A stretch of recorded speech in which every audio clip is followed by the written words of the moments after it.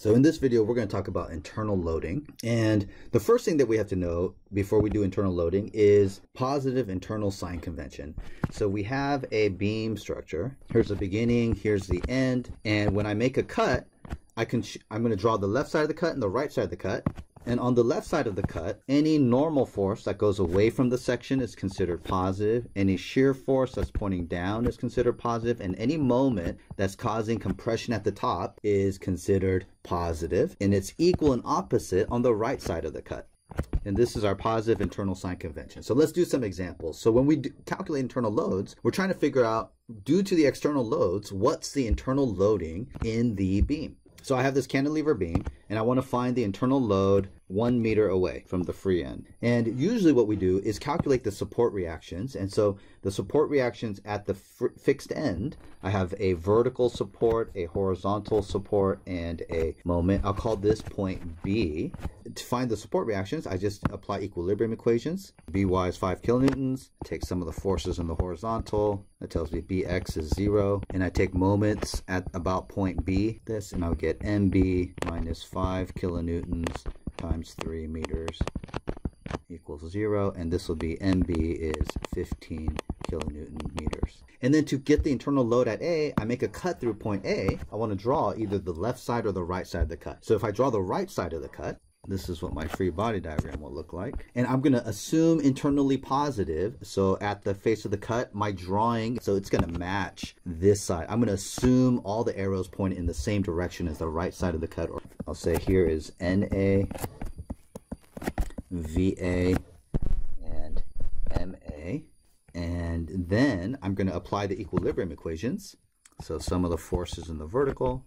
I'll have VA minus 5, and that tells me that VA, the shear, is 5 kilonewtons. And then I take some of the forces in the horizontal. That tells me the normal force is 0. And then I take some of the moments about the cut, minus MA minus 5 kilonewtons times 1 meter. That MA is negative 5 kilonewton meters. And so what this means is, I got a positive result for the shear. So the shear is actually pointing up on the face of the cut.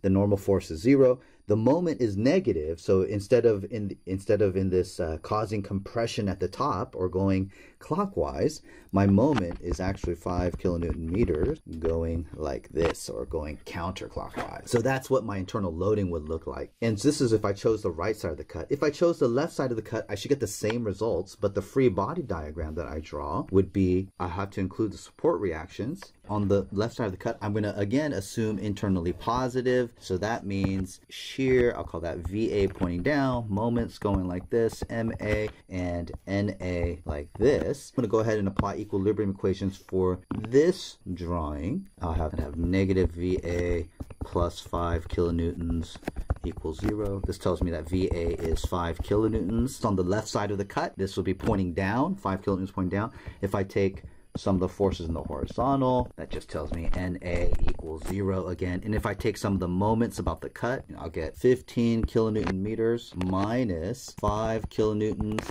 times 2 meters plus MA equals 0. And when I solve for this, I'll get MA is negative 5 kilonewton meters. On the left side of the cut, that moment causing compression at the bottom. You'll notice that the shear and the moment from the right side of the cut and the left side of the cut are equal and opposite. See, let's do another example here. Let's say I have a simply supported beam, a uniformly distributed load halfway across the beam, 4 meters long. I want to find the internal loading at point C. And so the first thing I want to do is determine the support reactions. And here's my free body diagram. And I'm just going to apply the equilibrium equations. So some of the forces in the horizontal equal to 0. That tells me AX equals 0. I'll do some of the forces in the vertical. AY plus BY minus the resultant of the distributed load, which I put in that little orange arrow here. The length of the distributed load here is 2 meters. So the resultant here is 2 times 2, which is 4 kilonewtons. So it'd be minus 4 kilonewtons equal to 0. Then I'm going to take some of the moments about point A, negative 4 kilonewtons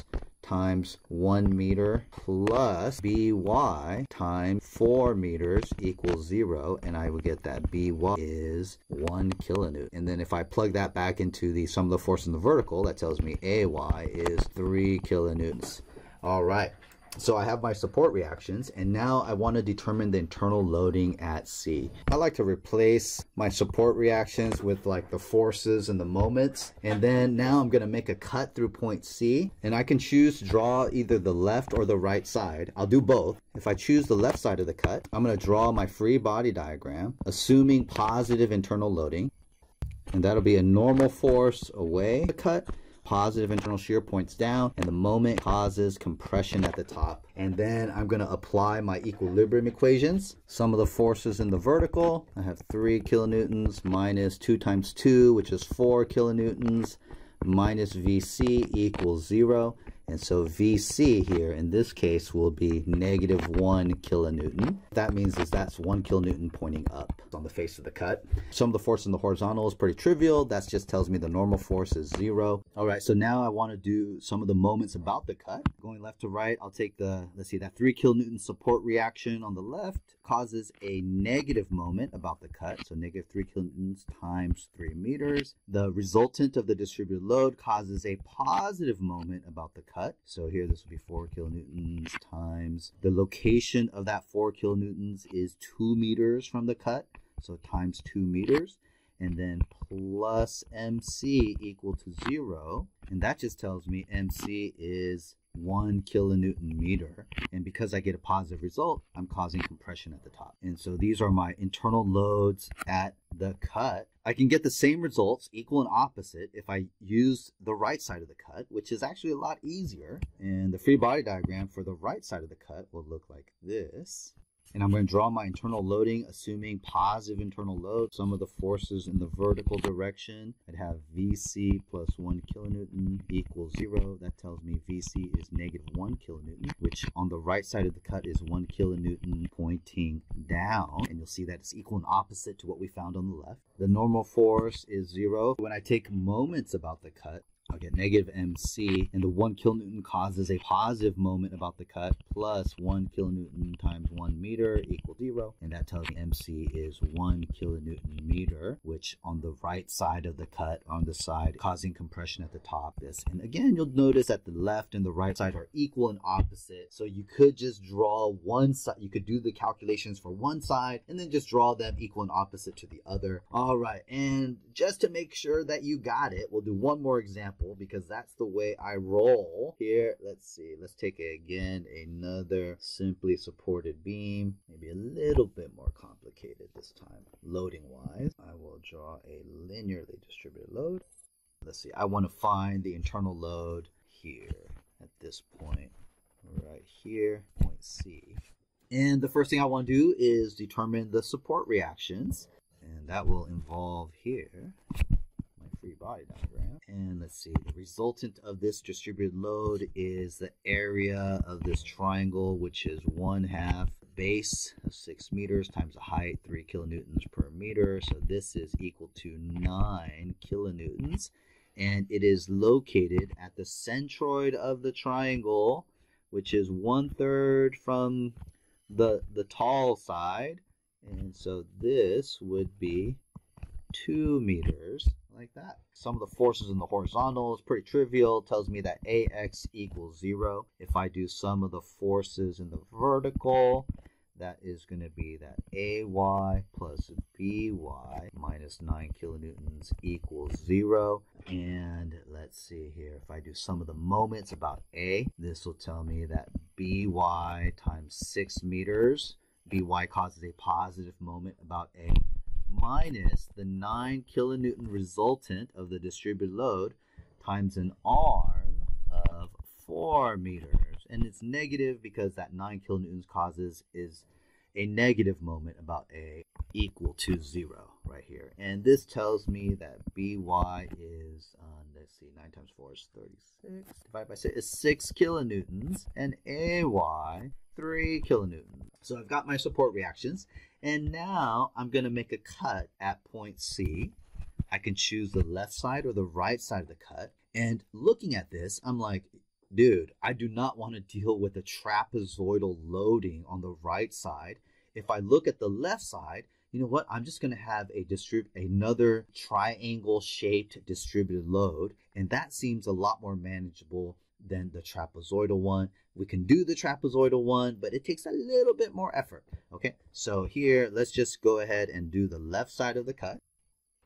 The internal loading at C, I'm going to assume internally positive again. So on the left side, I'll have NC away from the cut, VC pointing down, and the moment causing compression at the top. At this point right here, I don't know what the value of the distributed load is right there. I'll call it W star. But I do know it is the same as this right here, this W star. And, I could create an equation, or I can just use similar triangles.